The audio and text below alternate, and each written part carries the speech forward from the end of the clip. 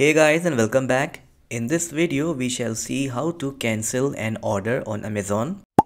Before making any order, you can check whether it is allowing the return or not.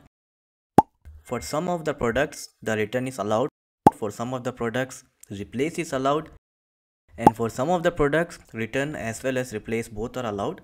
So while making the order you will have to check this thing. Depending on this condition, you will be able to return or replace the order after you have made the purchase or you have made the order. So let's say you have made one order on the Amazon app and you want to cancel it. So let's see how we can do that. First of all, you'll have to open your Amazon app and then tap here on this U tab, and then after that you will have to tap on your orders and then check out which of the order you want to cancel. Now after that you will be taken to this page where you can get the details about the delivery. So it says it has been ordered and shipped. Now to cancel it you just have to scroll here to the left side till you get this option, request cancellation.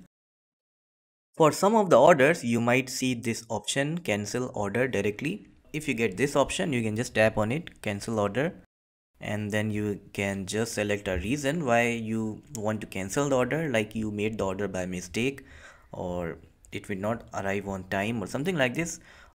But sometimes this option is not available to cancel the order right away. In that case we have to go for cancellation request.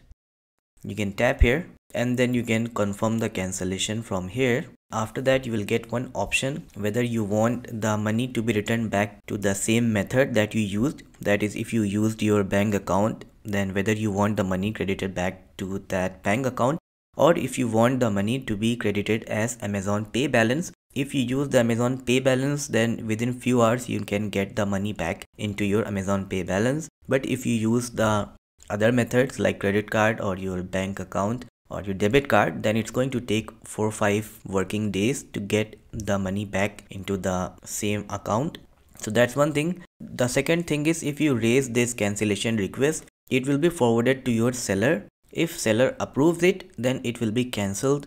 But if the seller does not approve it, or if the seller is not reachable, then the next thing that you can do is just do not accept the order when it is out for delivery. So if the seller cancels the order, then it's very good for you because you don't have to do anything and the money will be credited back to your account within 3-4 days on its own. But if the seller is not reachable or has not responded to your cancellation request, then everything will go according to the process, and once your order is out for delivery it will reach you ultimately. So when the delivery guy approaches you, you can just return back the order, do not accept it.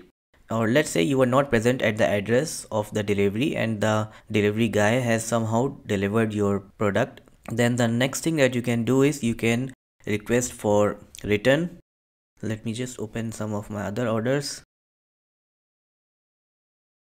So as in this case, this order has already been delivered and it was delivered on 17 February, and I have been given 10 days period to replace this order. So you can check it from here whether the return is possible or not. In this case the return is not possible because Amazon is only giving me the option to replace the item. If I tap here, then I will have to choose the reason why am I replacing this item.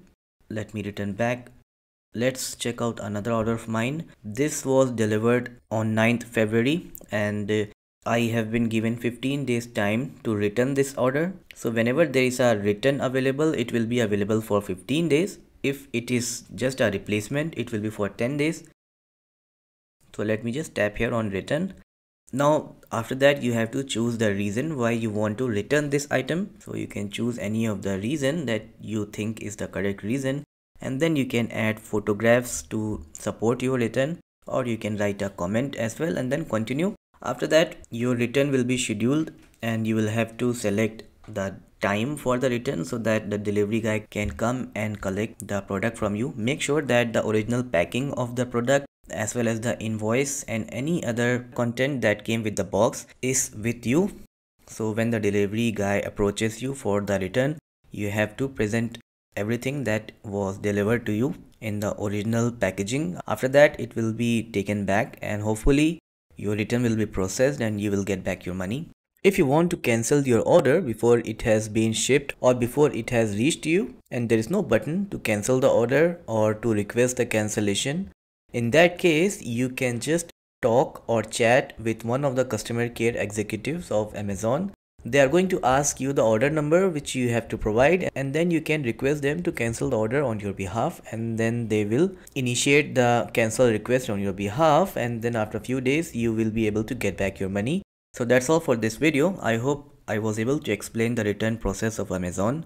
If you like the video, don't forget to give a thumbs up and subscribe to the channel. Thanks for watching.